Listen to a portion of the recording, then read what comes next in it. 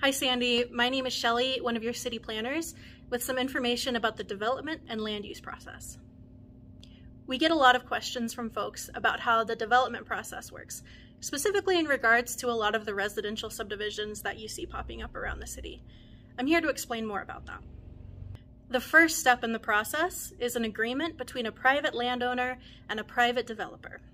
It's important to note that the city is not initiating these applications for residential development. Rather, development is a private industry that can be regulated by the City of Sandy. Once a developer agrees to buy land from a property owner and decides to develop it, they then go through an application process through the city's Development Services Department. It's important to note that we are required by law to review every application that comes our way. During the review process, staff checks the application against the Development Code.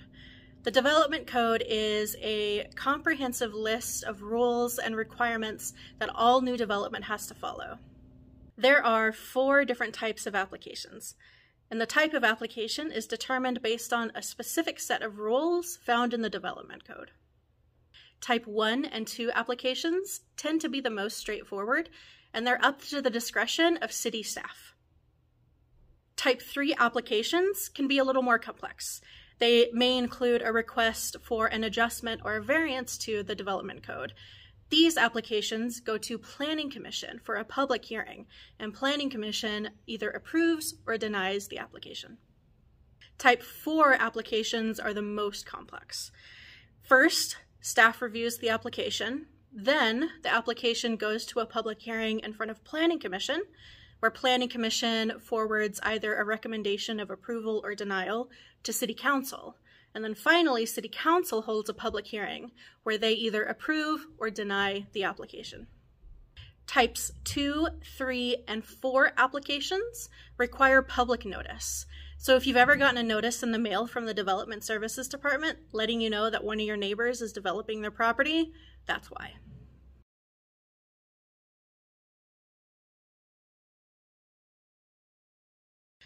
As I mentioned before, development is a private industry regulated by a jurisdiction. In our case, that jurisdiction is Sandy. Courts, including the Supreme Court, have consistently ruled that property rights are a fundamental principle of the United States Constitution. What that means is that Sandy can't tell a property owner that they aren't allowed to develop their land. A city also isn't allowed to make regulations, like a development code, so burdensome that they effectively deprive all economic use of a property owner's land.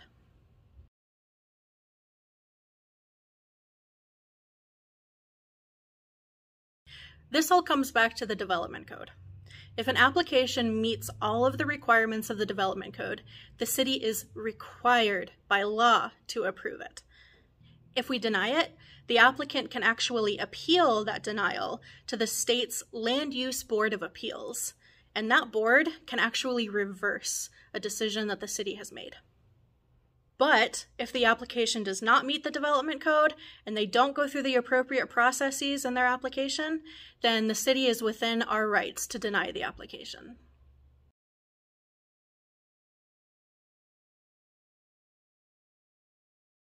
There are a few ways that changes to the development code can be initiated. Typically, we come across sections that can be improved during the application review process. But it does take some time to recognize changes need to be made, make those changes, run them past the city's attorneys to make sure they can be legally enforceable, and get them adopted by City Council.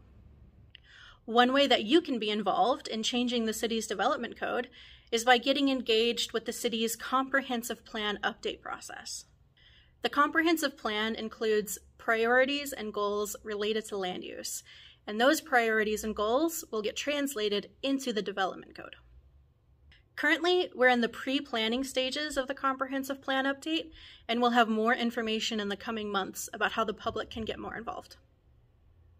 As always, if you have any questions about the development process or any questions about any current applications that we are reviewing, you can send us an email at planning@ci.sandy.or.us.